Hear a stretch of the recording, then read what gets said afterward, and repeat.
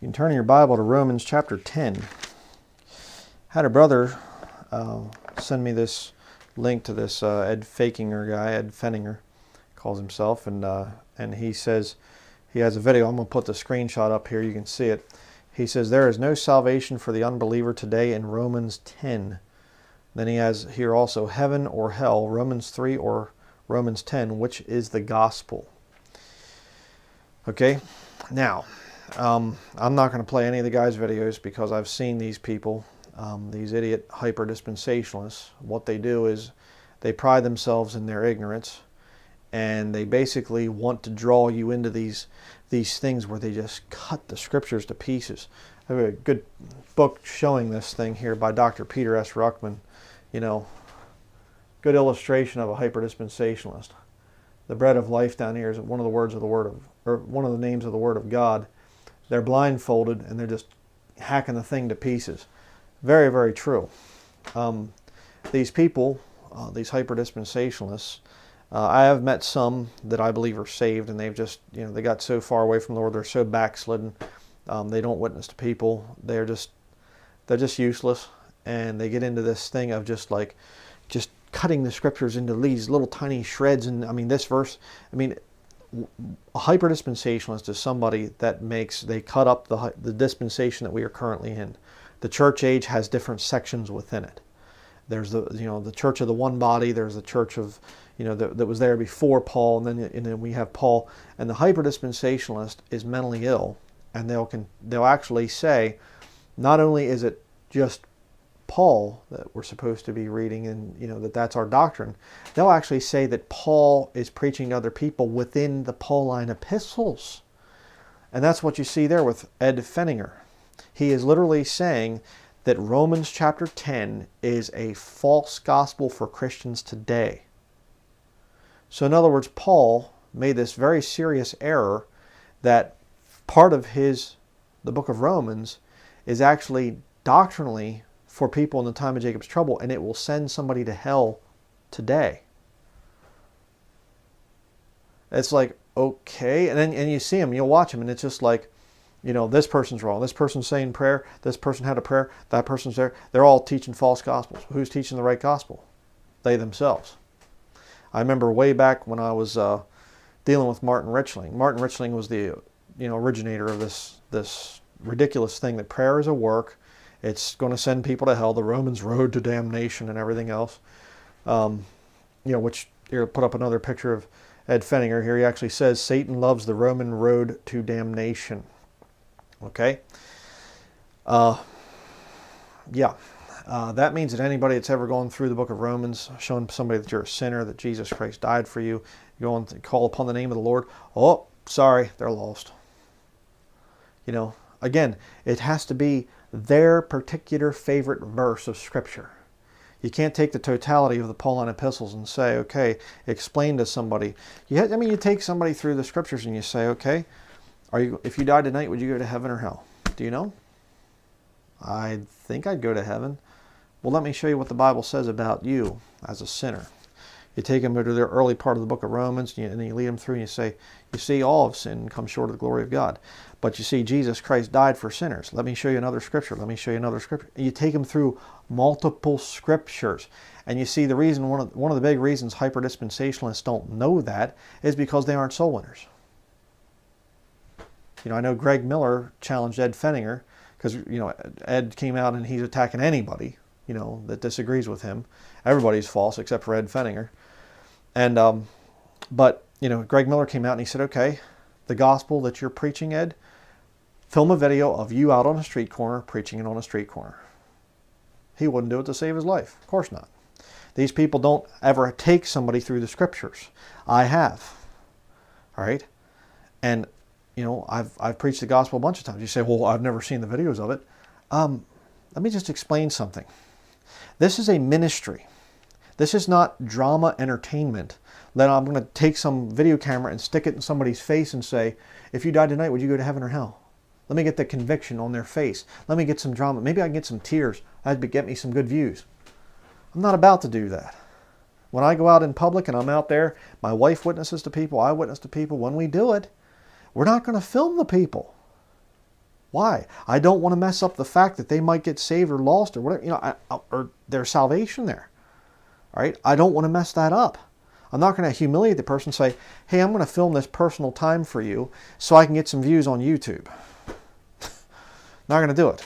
But I have taken people through the different scriptures, not just in Romans, other places too.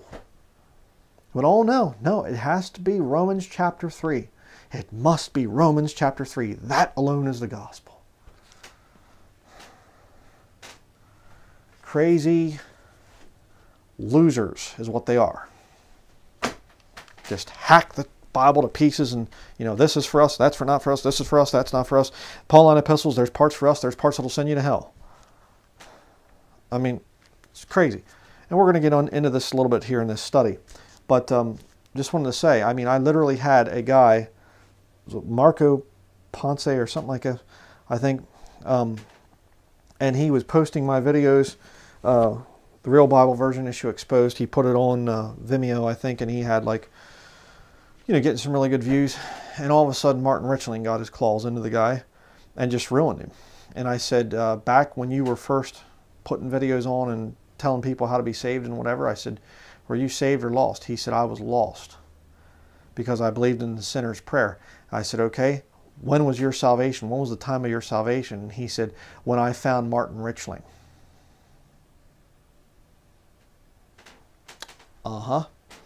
Yeah. And these wingnuts accused me of, you know, having a cult or something like that. I don't think so. All right, but let's look at Romans chapter 10. We're going to read the whole chapter here. All right.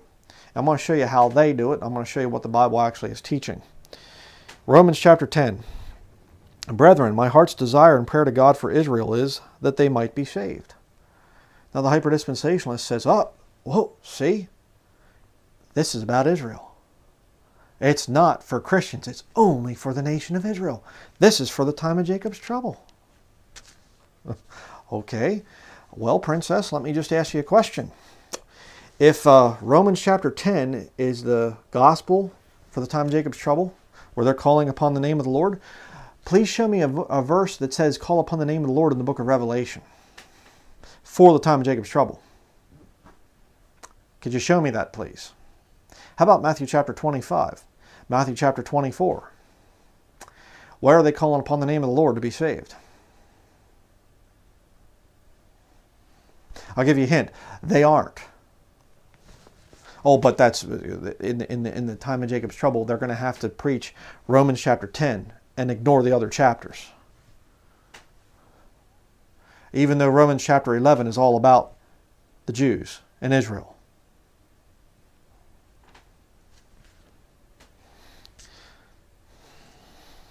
But let's see what it actually is talking about here. Romans chapter 10, verse 2. For I bear them record that they have a zeal of God, but not according to knowledge. Is that true for today? Yes. Yes. There are some, I've learned some things from some of these rabbis and things like that. They'll bring out stuff on the Hebrew, you know, letters and things. And I mean, I've learned some really good stuff from some Jewish rabbis out there. They have a zeal for God, but not according to knowledge. They reject Jesus Christ. Jesus Christ is the way, the truth, and the life. John 14, verse 6. Verse 3. For they, being ignorant of God's righteousness, and going about to establish their own righteousness, have not submitted themselves unto the righteousness of God. For Christ is the end of the law for righteousness to every one that believeth. Is that true for today? No, brother, this is only the gospel for the time of Jacob's trouble. Okay. Crazy. Crazy in the head.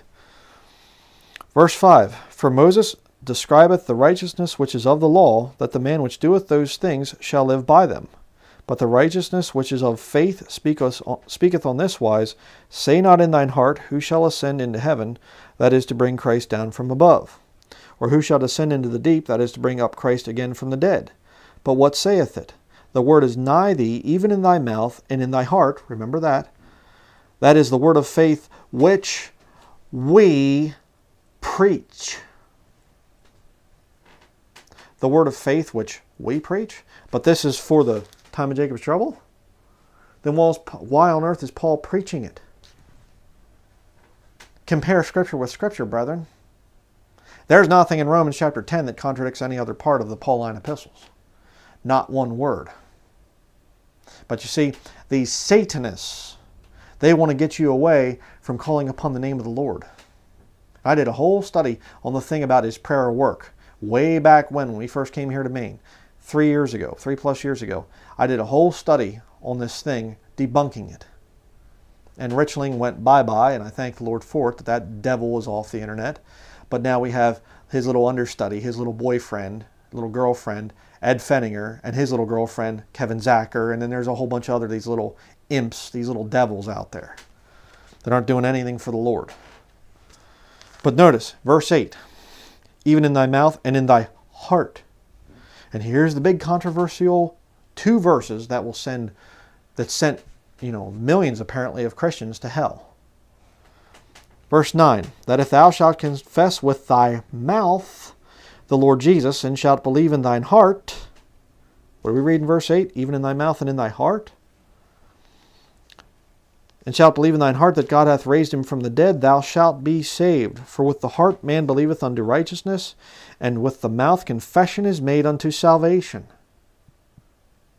What's wrong with that? I mean, my word. Who has salvation? The Lord? By grace are ye saved through faith? Right? God's grace. It's His grace that any of us get saved. It's our job to have faith in the finished work of Jesus Christ on the cross. So you come to the Lord and you say, God, I'm sorry for being a sinner. I put my faith in Jesus Christ. Please, Lord, don't send me to hell. And you cry out to the Lord. And that leads somebody to hell? You see how perverted and satanic these hyper-dispensationalists are? Verse 11, for the Scripture saith, whosoever believeth on him shall not be ashamed. But look at verse 12. For there is no difference between the Jew and the Greek, for the same Lord over all is rich unto all that call upon him. Wait a second here. There is a difference between the Jew and the Greek. Keep your hand there in Romans chapter 10 and go back to Revelation chapter 7. Revelation chapter 7. Look at verses 4 down through 8. Tribes, the Jews. Verse 9, after this I beheld, and lo, a great multitude, which no man could number, of all nations, and kindreds, and peoples, and tongues, stood before the throne and before the Lamb, clothed with white robes, and palms in their hands, and cried with a loud voice, saying, Salvation to our God, which sitteth upon the throne, and unto the Lamb. And all the angels stood round about the throne, and about the elders, and the 4 beasts, and fell before the throne on their faces, and worshipped God, saying, Amen, blessing, and glory, and wisdom, and thanksgiving, and honor, and power, and might be unto our God for ever and ever. Amen. And one of the elders answered, saying unto me, What are these which are arrayed in white robes, and whence came they? And I said unto him, These are those that call upon the name of the Lord. No, actually, it doesn't say that. It says, Sir, thou knowest. And he said to me, These are they which came out of great tribulation, and have washed their robes, and made them white in the blood of the Lamb. They washed their robes. And there's a distinction between Jews and Gentiles. Your text here in Romans chapter 10, verse 12 says, there is no difference between the Jew and the Greek. Galatians chapter 3, verse 28. Galatians 3, verse 28 and 29. There is neither Jew nor Greek. There is neither bond nor free. There is neither male nor female, for ye are all one in Christ Jesus. And if ye be Christ, then are ye Abraham's seed and heirs according to the promise. Galatians chapter 3, Romans chapter 10, teaching the same thing. And yet Revelation chapter 7 says there is a difference between the two. You see? So what the devils right now are whispering into the ears of Ed Fenninger and all of his little buddies, what the devils are whispering into their ears right now is saying, Galatians 3:28 it's for the tribulation. It's not for us today. Cut that part out of the Bible. It's a different dispensation. You know, and then you get these other Satanists out there, the non-dispensationalists, and they call me a hyper-dispensationalist. I'm like, okay. I just, writing back and forth with this wingnut Sam Adams down in Florida. And he's like, you're a hyper-dispensationalist. And I said, do you even know what a hyper-dispensationalist is? He didn't. He had no idea. He has no clue about a lot of things. But look at Romans chapter 10, verse 13. For whosoever shall call upon the name of the Lord shall be saved.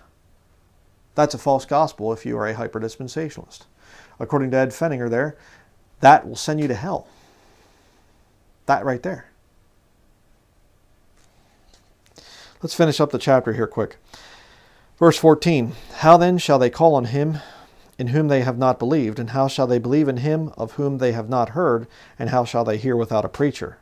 And how shall they preach except they be sent? As it is written, how beautiful are the feet of them that preach the gospel of peace and bring glad tidings of good things. But they have not all obeyed the gospel. For Isaiah saith, Lord, who hath believed our report? So then faith cometh by hearing, and hearing by the word of God. Can't use that. That verse does not apply to you today. This is for saints in the time of Jacob's trouble. Paul just, forgot to mention those exact details. Verse 18. But I say, have they not heard? Yes, verily, their sound went into all the earth, and their words unto the ends of the world. But I say, did not Israel know? First Moses saith, I will provoke you to jealousy by them that are no people, and by a foolish nation I will anger you. But Isaiah is very bold, and saith, I was found of them that sought me not, I was made manifest unto them that asked not after me. But to Israel he saith, all day long I have stretched forth my hands unto a disobedient and gainsaying people. Paul is explaining to the Gentiles the history of the Old Testament. Those things that are written aforetime are written for our learning. Paul says over in Corinthians. We're supposed to understand what happened to the Jews in the Old Testament because it applies so much to us today. That's all Paul's saying here. He's saying, I have this, the thing here in verse 1, my heart's desire and prayer to God for Israel is that they might be saved. Yeah, my heart's desire is that for today. I like to hear when I hear a Jew get saved. But look at Romans chapter 11, verse 1. I say then, hath God cast away his people? God forbid. For I also am an Israelite of the seed of Abraham and of the tribe of Benjamin. God hath not cast away his people which he foreknew. And it goes down. We're not going to keep reading there for sake of time, but turn over to verse 25. For I would not, brethren, that ye should be ignorant of this mystery, lest ye should be wise in your own conceits, that blindness in part is happened to Israel until the fullness of the Gentiles be come in. Israel as a nation, the Jewish people, most of them are blind. But it's in part. What does that mean? Some of them get saved. So when Paul says over in Romans chapter 10, verse 1, his prayer to God, or his heart's desire, and prayer to God for Israel is that they might be saved. He's not saying national salvation in that passage. He's simply saying, I'd like to see some of them get saved. Okay? That's what's going on there. Blindness in part has happened to Israel. There's still some that will get saved. The small part there, that little remnant that gets saved. That's what's going on. And I keep wanting to say, I don't know why these people can't get it, but I do. They're lost. The natural man receiveth not the things of the Spirit of God. They're foolishness unto him. Neither can he know them because they're spiritually discerned. That's why these people don't get it. But I'll show you another little screenshot here. He says, here's another one. He says, no blood in Romans chapter 10, no blood in Romans 10 equals no salvation. It's insanity. And of the ones that I would say that that are saved and they get into this hyper dispensational stuff, God will put them on the shelf, and if they don't repent, they are going to be going home to be with the Lord. Right? God is not going to allow you to get into this level of scripture perversion and just mental illness and allow you to keep going on and causing the lost world to blaspheme his word. And I've seen it. I've seen some of these brethren that get into this hyper dispensational stuff. Their lives just go like that down. And the ones that are leaders in this whole movement, they're lost. I don't believe that they're saved for 1 minute. But Romans chapter 10, there's no blood. There's no blood in Romans chapter 10, so it can't be about salvation. The blood must be there. Oh, really? Turn to 1 Corinthians chapter 15. These people are so easy to refute. It's just an insult. 1 Corinthians chapter 15, verse 1. Moreover, brethren, I declare unto you the gospel which I preached unto you, which also ye have received, and wherein ye stand, by which also ye are saved. I mean, is it any clearer than this? This is the gospel. Paul is saying this is the gospel that he's preaching. If ye keep in memory what I preached unto you, unless ye have believed in vain. They don't like that either. You can actually believe in vain. They'll twist that. Well, no, it says believed in vain, but it doesn't really mean believed in vain. Funny how they can do that. Verse 3, For I delivered unto you first of all that which I also received, how that Christ died for our sins according to the Scriptures, and that he was buried, and that he rose again the third day according to the Scriptures. Okay, and that he was seen of Cephas, then of the 12. And it goes on to say about other brethren there and stuff seeing him. Where was the blood? Romans chapter 10 damns people to hell because there's no blood in it. Where's the blood in 1 Corinthians 15? You better get out your little butter knife there and start whacking on the bread of life again. Well, you see, 1 Corinthians 15, the thing there, you see, maybe the blood was in the original autographs, and it was a copyist error, and that's why we don't see it here. You know, it should have been, instead of saying Christ died for our sins, it should have actually been in the original Greek. It should have been Christ bled for our sins. There we go. You know, crazy people. Absolutely crazy. Let's look up a couple other verses here quickly while we're playing Kick the Hyper-Dispensationalist Day. Revelation chapter 14, verse 12. Here is the patience of the saints, here they that keep the commandments of God and the faith of Jesus. Didn't happen to see anything about calling upon the name of the Lord. I mean, Romans chapter 10, you just take the chapter, cut it out of Romans, and you say, this is for us today. This is our gospel. And why is it that Romans 10 will damn somebody to hell today because there's no blood, but in the time of Jacob's trouble, wouldn't you have the same problem? Wouldn't there not be blood there either in Romans chapter 10? Yeah. Show you one other little screenshot of a funny bunny here. Christians should hate the sinner's prayer. It corrupts the gospel. Okay, and you know, I put that up there. I'm against these just, you know, 1, 2, 3, repeat after me sinner's prayers. You know, every head bowed, every eye closed, no one looking around. If you're here today and you don't know for sure that you go to heaven when you die, I would like you to pray this prayer. Say, Dear Jesus, you know, and they take you through this thing. If you prayed that prayer for the first time and you prayed it in faith, then I can tell you today that you'll be going to heaven when you die. Blah, blah, blah, blah, blah. You know, no, that is fake. I am against that.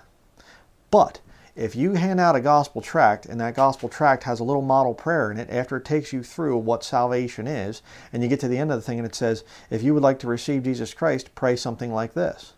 And it leads you into some kind of little sinner's prayer. Dear Lord, I know I'm a sinner. I know that the wages of sin is death. I understand that I'd be going to hell if I died right now. I want to put my faith in Jesus Christ. I believe that he died on the cross to pay for my sins. That's not going to send you to hell. And as a Christian, I am not going to ever hate that. All right? But see, when you have the devil inside of you, like Edward Fenninger does, Mr. Saved by the Roman Catholic Church as a very young boy, that's what he says. When you have Satan in you, like this hyper-dispensationalist, you will hate the sinner's prayer. And I don't mean the one that the modern Babel buildings do. You'll hate people praying and calling upon the name of the Lord. Why? Because misery loves company. And that miserable, lying, false prophet is going to burn in hell. And I've said it back, you know, and he wants you to join him. That's what I'm saying. He wants lost people to join him. He doesn't want people calling upon the name of the Lord. You know, let me just give you a little story here, and then I'm going to say some other things. Right now, my son is downstairs napping, and he's going through some potty training right now and things. And so we tell him, you know, if you have to go to the bathroom, you call upon Daddy's name. You say, Dad, Daddy. Why? Because he needs my help. You know, it's a natural thing for a lost person to say, Dear God. He's not their father yet, but he's the author of salvation. And you come and you say, God, I need help. God, please help me. I'm a sinner. I don't want to go to hell when I die. Completely natural for a sinner. So I will say this, because I said this way back with Martin Richling. I pray that the Lord Jesus Christ rebukes you, Ed Fenninger, Kevin Zacher, and any other hyper-dispensationalist that is trying to turn people away from calling upon the name of the Lord. If you are saying that Romans chapter 10 will send people to hell, then I pray that the Lord damns your soul to hell and takes you off this earth before you damn any more people with you. May the Lord Jesus Christ rebuke you.